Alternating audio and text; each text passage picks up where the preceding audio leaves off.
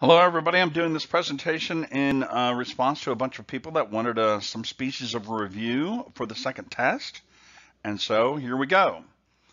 Now I haven't done reviews before and I expect to keep this very slow, or I'm sorry, very fast, not very slow, very fast.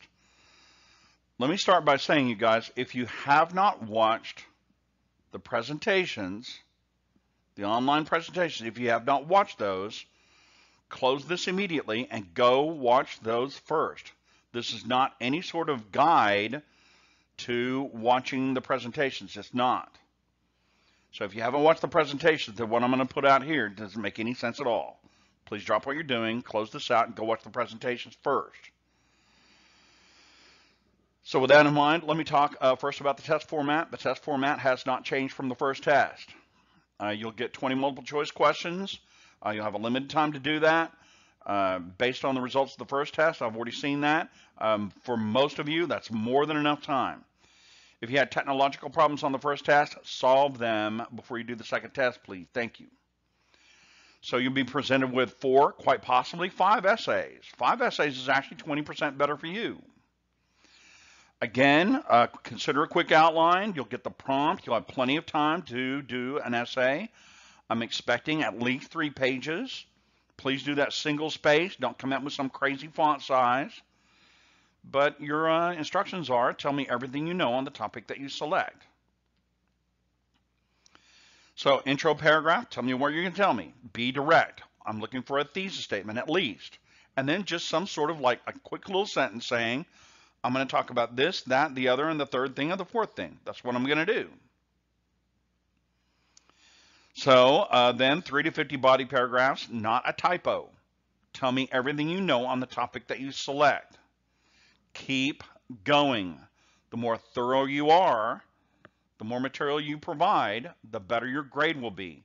Because you have so much time to like prepare your response to the essay, listen, then the standards are really, really super high. Then give me a conclusion. That's what you're supposed to do in any essay. Tell me what you're going to tell me, and then tell me what you told me. Restate the thesis I have on there. Make certain that you fully answer the question. Strong note here, just a mental note now. The prompt is exactly that. In other words, if you do exactly what the prompt says and then stop, you didn't do enough. The prompt is just to sort of give you a broad guideline. What you want to do to get a good grade in this test is to overwhelm me with information. Keep going. That is always going to be my advice to you on the test. Keep going. More is better. It's quality over quantity. If if you're just trying to BS me, well, I don't know. I was in the Army for a long time. I know a BS when I see it. And so don't do that.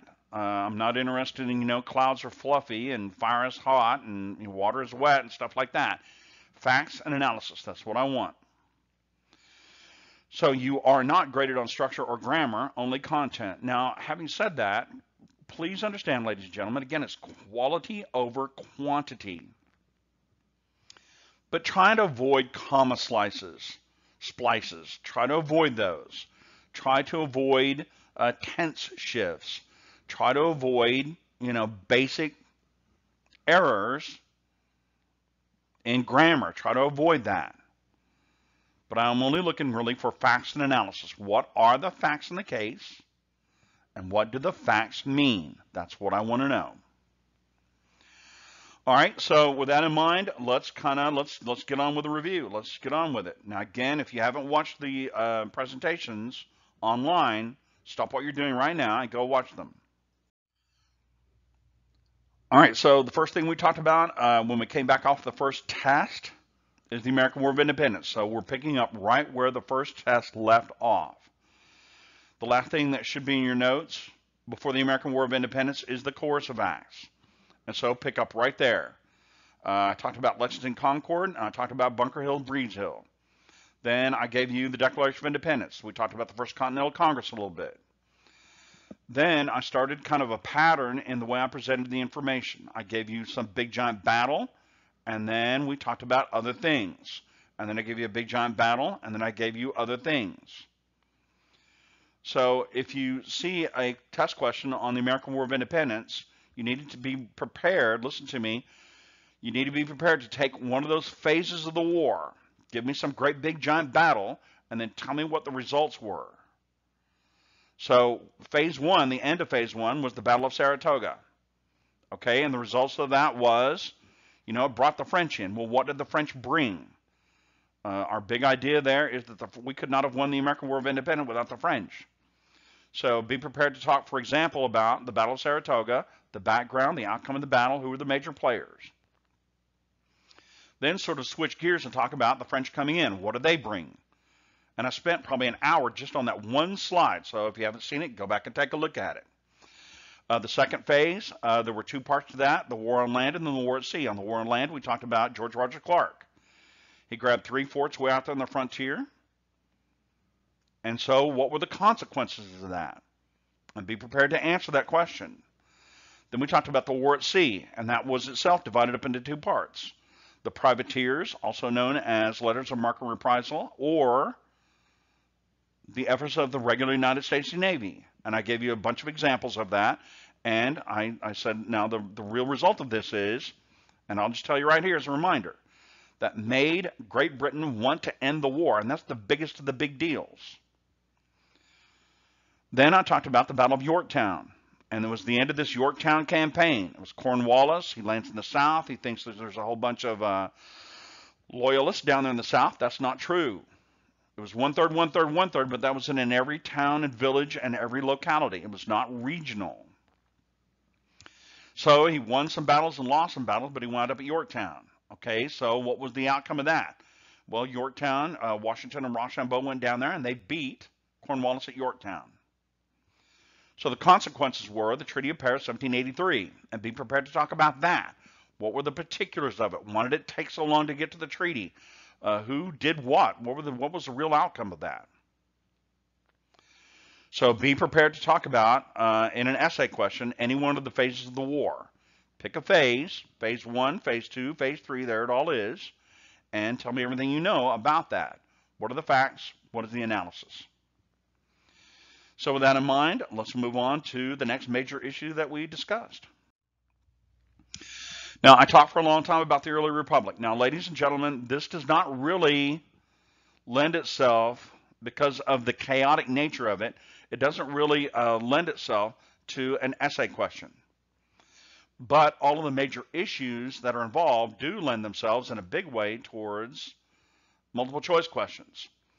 So I talked about the Treaty of Paris, and I talked about that on the previous slide. Then I talked about the Orders of Confederation and Government, and I talked about that on the previous presentation.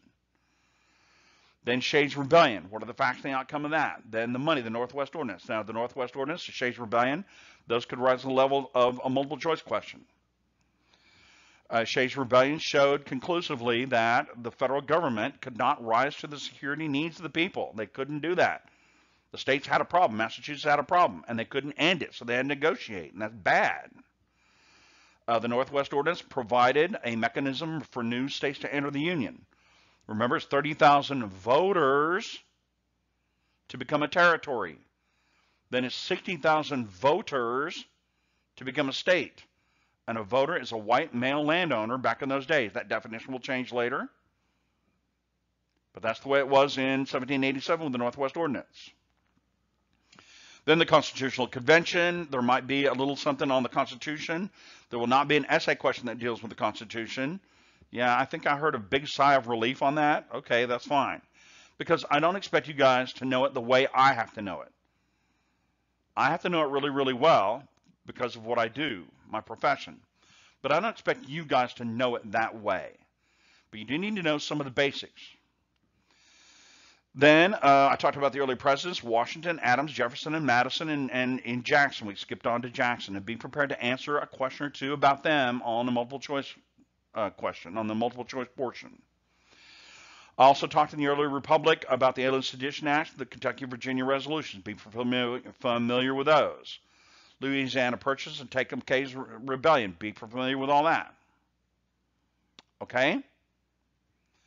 So that was the early republic. Again, it's just so topsy-turvy, it's just so chaotic that it really doesn't lend itself to an essay question.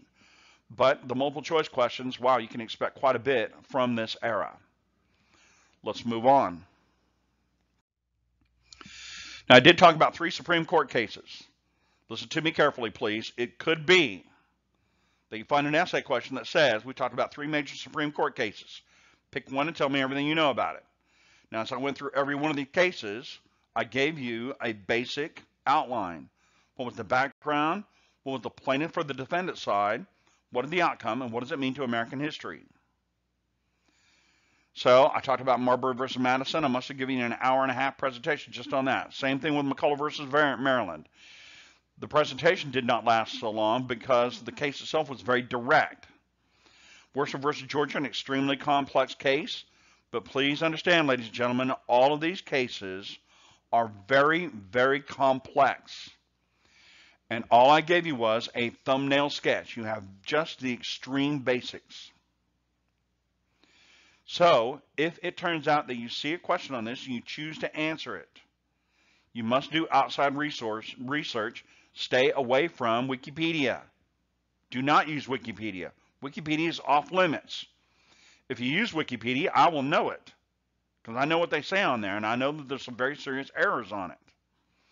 So feel free to go to a .gov, as in SCOTUS.gov, Supreme Court of the United States, SCOTUS.gov, and it has the cases. It certainly has Marshall's judgments on the case. It has his notes on the case. Or go to a .law or a .edu.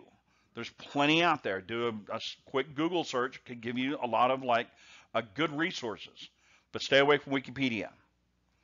Anyway, it could be that these rise to the level of an essay question. Choose one and tell me everything you know about it.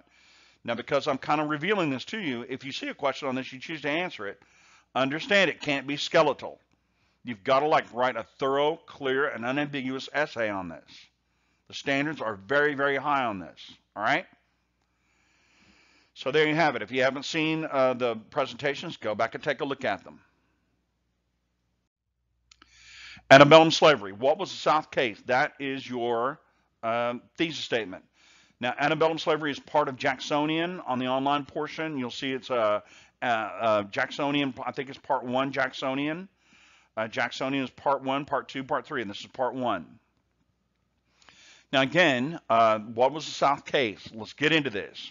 You have to make an economic and a sociological argument. You can't make a moral argument. Slavery is bad, I know. I agree with that. I'm a fiery abolitionist.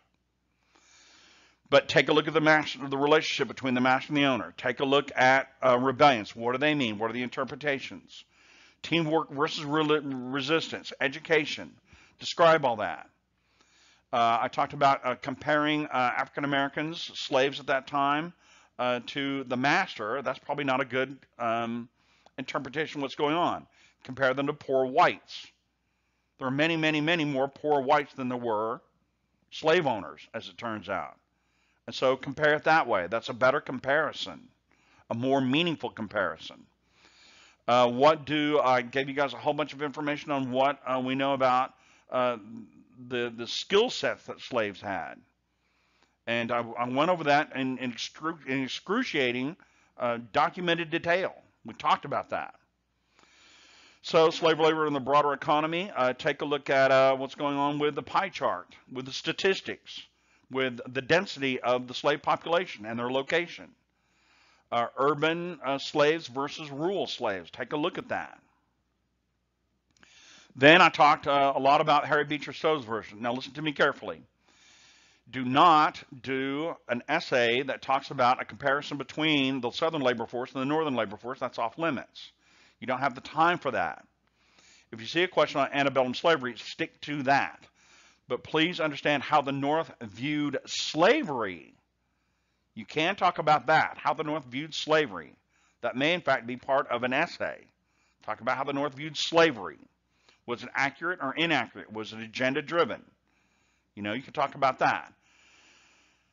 But it could be that there's an essay that talks about the labor system of the North. More about that right about now. Then I talked about the economic growth of the North in the age of Jackson. And I think this is The presentation, I think it's Mark 2, it's part 2 of 3. And I talked about what's going on in the economy of the North: whaling, canal building, clipper ships, railroads, tactiles. I talked about the issue behind the issue. What was the issue behind the issue? All these people were making money, and what did they do with the money that they made? And they spent it. So what's going on with the economy? And all the other things that were going on in the economy are happening all at the same time. Really, that first industrial revolution, 18 teens, really to the 1830s, 1840s. So what was the problem? The law not caught up with industrialization. And that means that we can do this on the backs of human beings.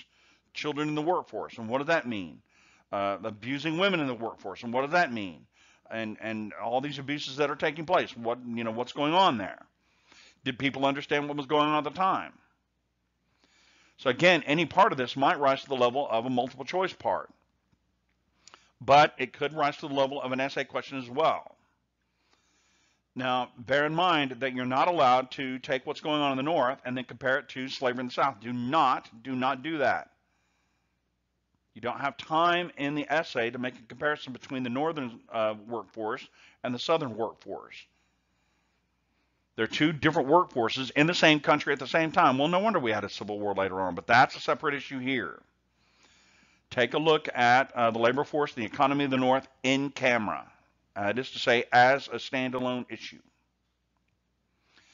Last but not least, I'm pretty sure this is part 3 of 3, Jacksonian part 3 of 3 on the online material, Western Migration, Manifest Destiny.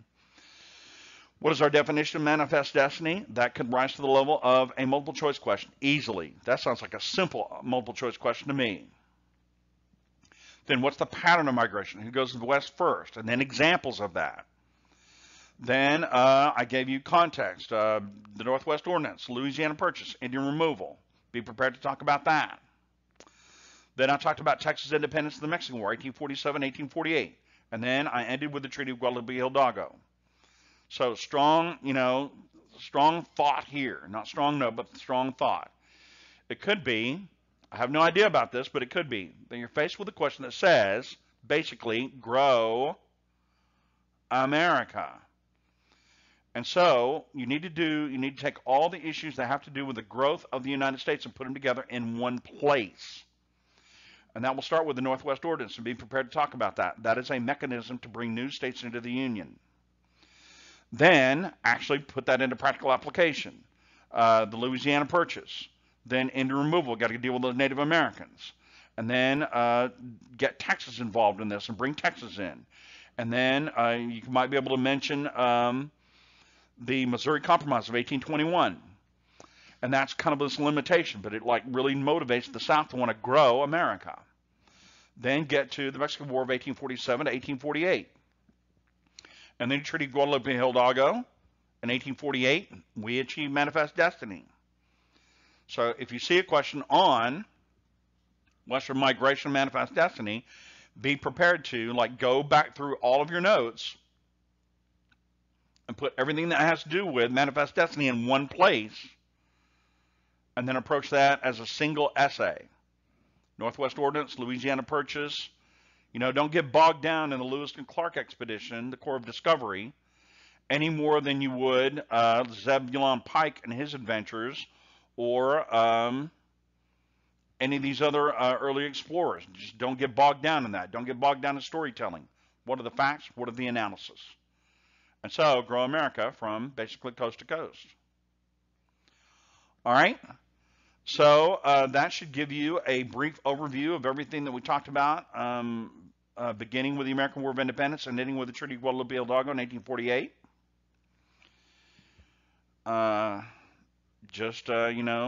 Knock this test out of the ballpark. Get after it. But let me close by reminding you one last time. None of this is the course material itself. It's only an overview, and that's all it was meant to be. If you have not watched the material, don't use this to go back and guide your viewing. You have to watch it all, because multiple choice questions are going to emerge from every bit of it, from the entire part of this block of instruction.